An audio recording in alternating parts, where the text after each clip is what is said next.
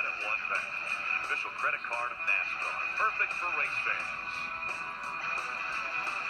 Race fans are here today, coming out to enjoy a little Xfinity Series racing from the Lady in Black, Darlington Raceway.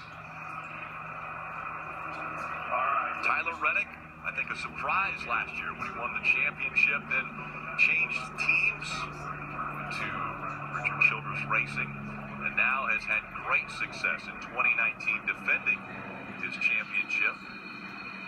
And right now outrunning the Cup drivers. Walking with his hands, talking to his crew chief, talking to Robbie, telling him what the car needs to do better. Now we continue to talk about how short this race is, under 100 laps to go this time around. First set of pit stops we're going to see, very difficult to recover. You got to at least maintain, try to gain a spot, maintain on pit road. Dave. Second place, Ryan Blaney would like some options. He knows cars are running fast on the high line. He said, my car is too loose to do that. 4 fresh Goodyear Eagles and Sunoco fuel to fill. Third place, Christopher Bell, middle of your screen. That car would not turn the way he needed it to at Darlington, so they'll make adjustments there, Marty.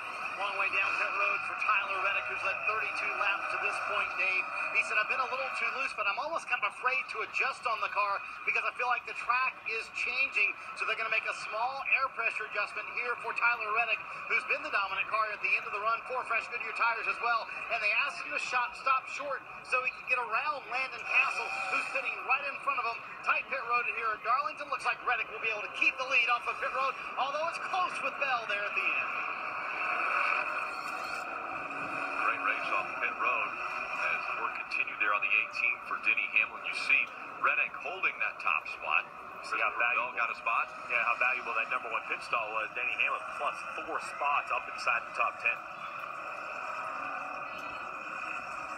And let's dial up Dale Earnhardt Jr. Hey, Junior. Your buddy's up in the booth. How's it going, man? Man, it's going good. What you doing? Watching you, talking about you. You know, give us something good to talk about? As high as I thought I was going to be, my heart rate's not as high as I thought it was going to be. These guys race harder than I thought they did. That old Jones boy I was holding on for racing there, he was racing hard. It's a lot of fun, though. What about it? What's the surprise right now? Anything surprising you? I didn't think I'd do this good. I lowered my expectations. Aim low, right? That's what I do, and feel like we're doing pretty good. So, car's great, probably way better than the driver is. Hopefully we can get all the laps, just get home. All right, so what does your car need to do better? I know you're saying it's all you. I don't buy it. What can your car do better to help you? So I was real happy with 1 and 2, or actually I was happy with 3 and 4. Up high, down low, real pleased with the balance there. But if I'm in the rubber, like right here, if I'm running basically where the right side rubber is, I'm really tight through 1 and 2, especially on the corner exit over here. I have to get the right front either below the patches in this gray or even above the patches on kind of a high line, maybe a whole car length off the apron to get the car to turn through here. If I go through here in the traditional place, it's super tight. So I don't think we can fix that with the car. I think that's just the rubber on the racetrack and the patches and so forth. So that's a bit tough to navigate, but it's fun. Well, I don't know if you can hear all that debris hitting underneath your car when you drive that high line, but if I was in there and could hear it, I wouldn't go there. That scared me. It is really uncomfortable. You're right. It's not very comfortable. But I saw Denny Hamlin do this a couple years ago. I think the last race of my career. I saw him run that high entry into 1 and that high exit and make up a ton of time, and it works if you can get it.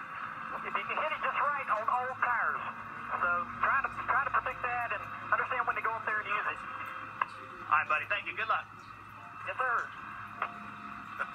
Well, it's a race car driver turned broadcaster that's back in a race car.